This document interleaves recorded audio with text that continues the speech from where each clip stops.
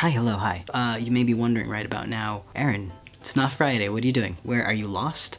But no, I'm not. It was deliberate. So, as some of you may know, October 10th, which is today, is Mental Health Awareness Day. And so I wanted to release this video to talk about something that affects a lot of people around this time of year. But before we get into it, I just wanted to say a quick thank you to Pride Counseling, who were gracious enough to sponsor this video, meaning that I could afford to get it captioned, which is really exciting. Pride Counseling is an online counseling service that is specifically catered to helping the LGBTQ+ community, and I've been using it for a long time and I really like it, so I'm really excited that they wanted to sponsor this video. I appreciate that. If you want to sign up for Pride Counseling and also support future collaborations between me and them, you could use the link in my description. I don't make a commission or any money off of people signing up at all. It just encourages them to work with me in the future, which is good because when I have sponsored videos I could afford captioning, and that's really exciting and really great. So yeah, cool, thank you. Let's jump into today's topic. So before I do that, promise this is the last side note, I just want to give a quick trigger warning because we're going to be talking about mental health, depression, the holiday season, family relationships, stuff like that. I just wanted to warn you so that it doesn't catch you off guard and you can be prepared and all that good stuff. So without further ado, what's today's topic? Well, today I want to talk to you all about seasonal affective disorder, also known as seasonal depression. So the reason I want to talk about seasonal depression or seasonal affective disorder, or SAD as it is known for short, yes, really, that's the actual acronym. I feel like that was deliberate. You knew what you were doing. Anyway, the reason I want to talk about this is because Mental Health Awareness Day falls on October 10th, and this is around the time that most folk who deal with seasonal affective disorder start to feel it.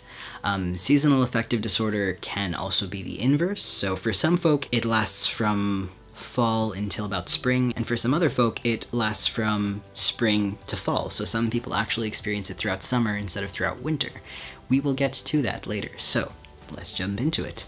What is seasonal affective disorder? Well, as I just said, some folk begin manifesting feelings of depression when the days start to get shorter and starts to get dark earlier. In a nutshell, that's kind of what seasonal affective disorder is. It is periods of depression that are typically triggered by and go along with the changing of the seasons.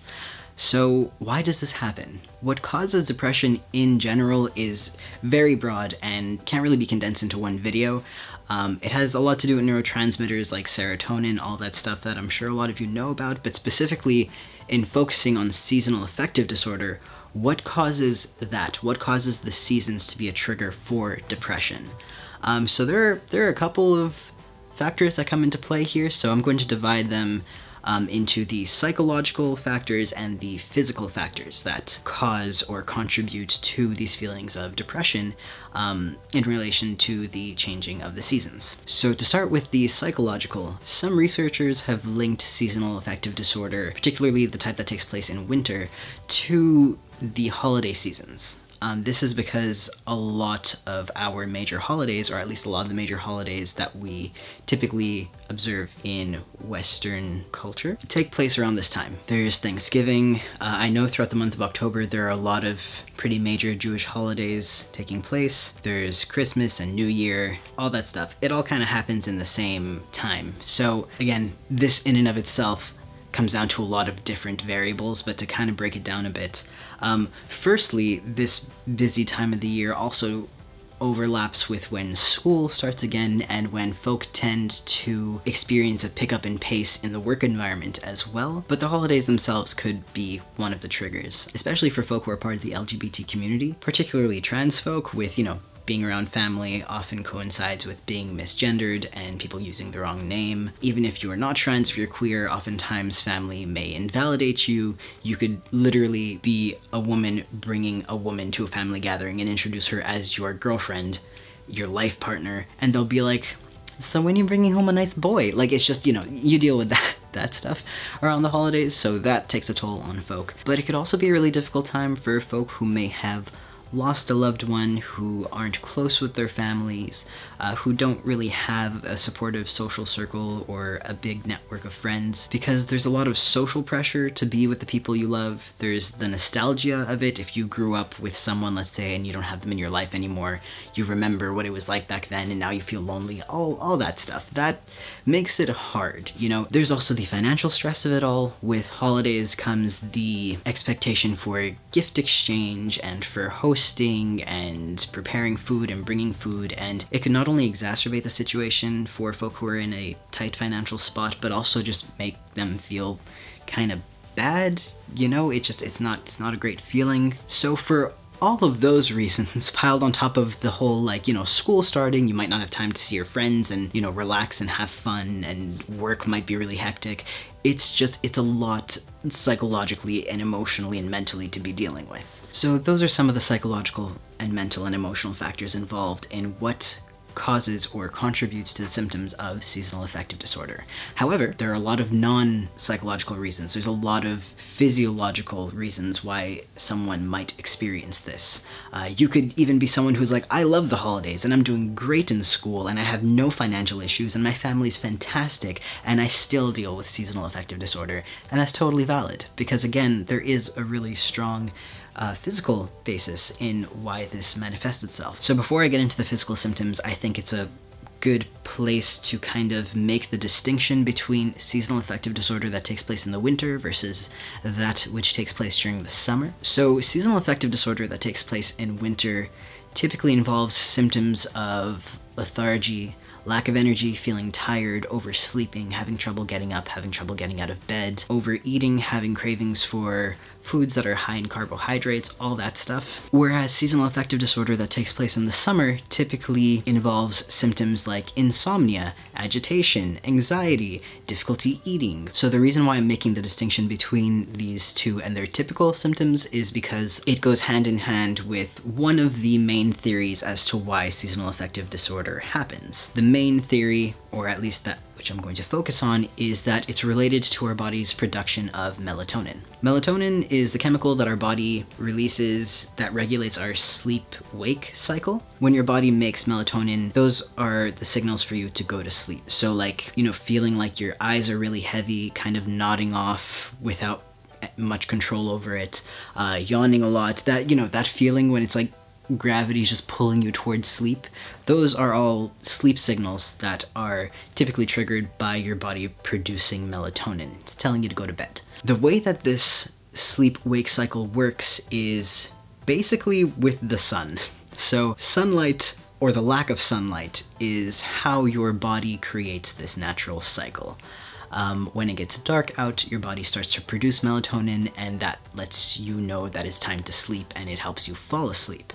Whereas when the sun is up, you're making less melatonin, or you're not making any melatonin, and so you're energized, you're awake, you're ready to do stuff. How this coincides with seasonal affective disorder is that in the winter, the days are much shorter, it gets dark much earlier. The sun will be down by 4 p.m. as opposed to during the summer when the sun goes down at like 9 p.m. So a lot of people will actually produce more melatonin around this time. And the overproduction of melatonin has been linked to depression because, again, melatonin makes you feel tired and lethargic and makes you want to go to bed. And if you're producing tons of melatonin, then of course it's harder to wake up. You're going to sleep more.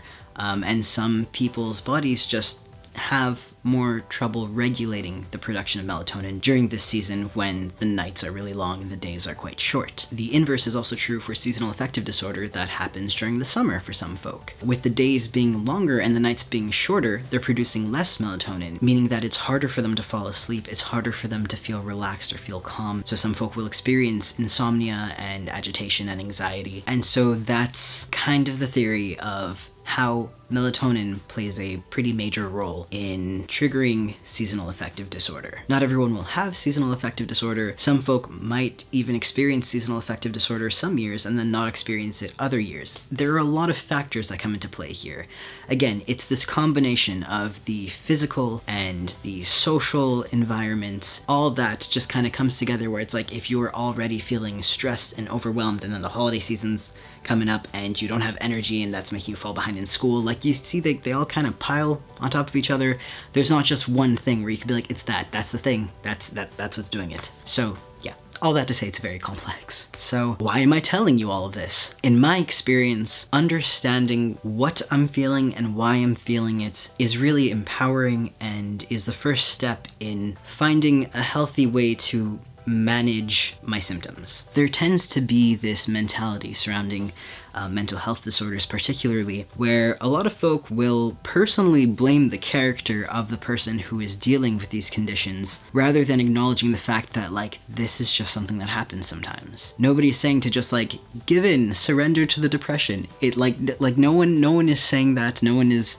That's not the point I'm trying to make here. I'm saying that it's important, in my opinion, to recognize that, like, this just happens sometimes and it's not your fault. And understanding what is happening and why it's happening helps us to equip ourselves with the tools necessary in order to navigate these situations in the most healthy way possible. So that involves not beating yourself up over it or not blaming someone for not trying hard enough to be happy. It's not about that. Like, your body's literally producing the chemical that makes you sleep. Of course it's hard for some people to wake up. It's not laziness. Anyway, I just have a lot of feelings. So all that being said, what treatments are available for seasonal affective disorder? Well, there are a number of treatments. One that is particularly kind of unique to seasonal affective disorder is light therapy. What light therapy is actually literally using light as a therapeutic treatment of the symptoms of depression. This can be done in a number of ways. One way that people will implement light therapy is by using a special light called a depression light or a depression lamp. Essentially, this is just a light that is made to mimic daylight. And this helps some folk, it doesn't help others. For me, it has not been particularly useful. My brain just is kind of gotcha, I know what you're up to. So I don't know. For me, it didn't work, but I do know some people who use a depression light and who see a noticeable difference in their energy levels, and it helps them kind of just like wake up in the morning and start their day feeling just a little more energized. Another way to implement light therapy is by just using natural sunlight. So this could be difficult, of course, with the shorter days, with the fact that it tends to be a little cloudier, it rains, it snows, all that stuff, but when it is sunny outside, or at least when it's daytime and there's a little bit of daylight, opening the curtain, sitting near a window, sitting outside, just getting as much daylight as you can could help for a lot of people. For example, like I live in a semi-basement apartment, so it's quite dark in here. Even if I do open the curtains, it'll help me to go to my school, let's say, to study, because my school library is just all windows, so no matter where I sit, I'm getting some daylight, and it helps to energize me. Other days, if I'm feeling up to it, I just make my one first task of the day to come into my office and open my curtains, because I know in the morning I always get direct sunlight in here, and even if I feel really crummy and really tired, just seeing the sunlight kind of flood the room helps a little. It just helps. I don't know how to explain it. It energizes me, and I like it. So I've realized that although I am not a person who likes to sit in direct sunlight, I do very much enjoy indirect sunlight. So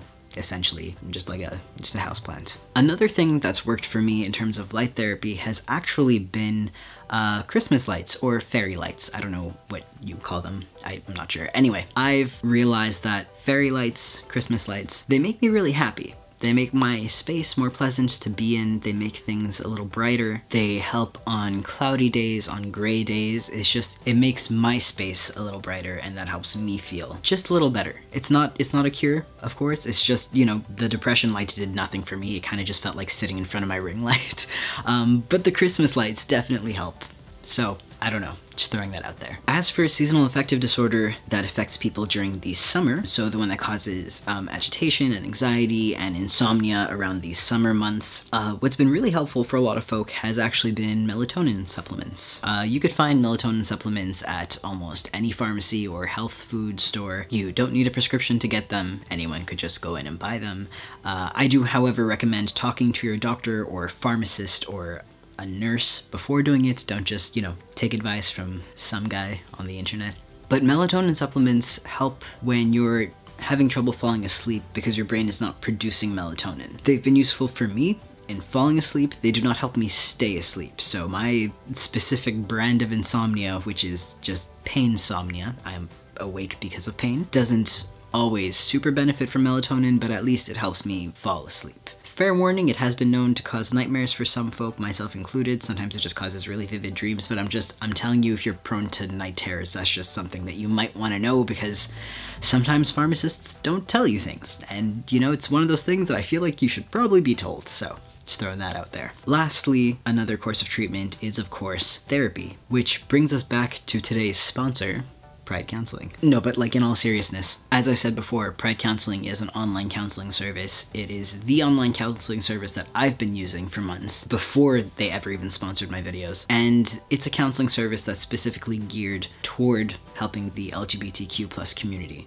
This is because their counselors are all very well experienced and well versed on things involving our community, and also a lot of them are queer themselves. And you could actually specifically request to have a queer counselor. You could also request to have a religious counselor, or a religious queer counselor, or an older counselor, or younger counselor, all that cool stuff. So that's something I've really enjoyed. The reason I started using Pride Counseling as opposed to some of the other online counseling services available is because I was just really tired of explaining things like what cis means to my counselor, who I'm paying for this time that I'm spending educating. So I know that those other counselors don't mean any harm. It's not about that. It's just, it is quite exhausting sometimes to have to explain what everything is, or why things are an issue, or why things are harmful to you. And it's nice to just be able to get into it and talk about what's going on without having to explain all of the logistics surrounding, like why it's complicated to be trans around the holiday season and all that stuff. So that's why I like them.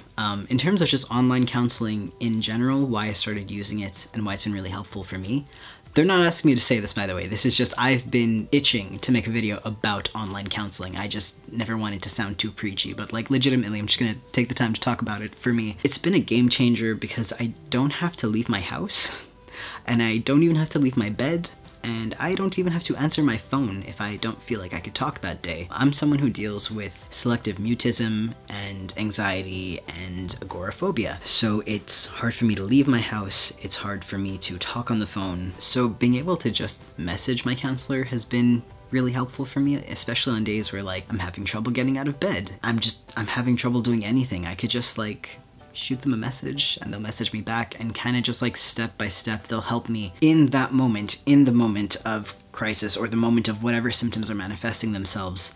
I get the help right then and there, and that's kind of why I was looking into online counseling, and the reason why it's been super helpful, because instead of it being like, this thing happened and here's how I dealt with it, what should I do next time, it's legit like, hey, this thing's happening right now, what should I do? And my counselor's been really great at just sort of, you know, step by step walking me through my stuff. So anyway, that's just my little 2-cent comment on online counseling and why it's been really helpful for me, and why I think it might be helpful for other people who deal with seasonal affective disorder. So if you'd like to sign up for Pride Counseling, I'll leave my link in the description. Again, I don't make any commission off of the link. It's just when you use the link, it lets them know and it encourages them to work with me in the future, which is awesome, because again, then I could like caption my videos and stuff like that. So it supports my content kind of indirectly. If you'd like some instructions on how to sign up or what the sign up process is, if you deal with executive dysfunction, anything like that, in one of my last videos where I was working with Pride Counseling, I actually made a whole walkthrough. Like, I made an alternate account and went through the sign up process in the video and like showed what I was doing on the screen and stuff, and I even went through the application process for financial aid, because they offer financial aid, which I think is awesome. So if you'd like a little help walking through the sign up process, you could go to the link in my description, go to that video, I'll put a timestamp and everything for where it is, and yeah, I could walk you through it past me. Could do that. Anyway, therapy is really helpful. Oh, also, just one more little tidbit of advice before you go. When it comes to like family gatherings and stuff like that, what I found really helpful is having a group chat with my friends, and if you don't have that, I made a Discord server, as some of you might know. Again, I don't make money off Discord. I don't charge for anything. It's free. You could join. I gain nothing from this. I'm just letting you know, because sometimes when you're at a family gathering and people are misgendering you, it just helps to have some friends who are writing your chosen name and using your actual pronouns, and just they're there to support you, and you have a little space to vent in. So yeah, that's just, if ever you're looking for some peer support, there's always my Discord server. I will also leave a link to that in my description, so hopefully that's also something that might help a little bit. Anyway, that's all. Thank you so much for watching. Thank you for being here. I really appreciate it. And I hope you have a great day and a great week, and you take care of yourselves. All right, thanks.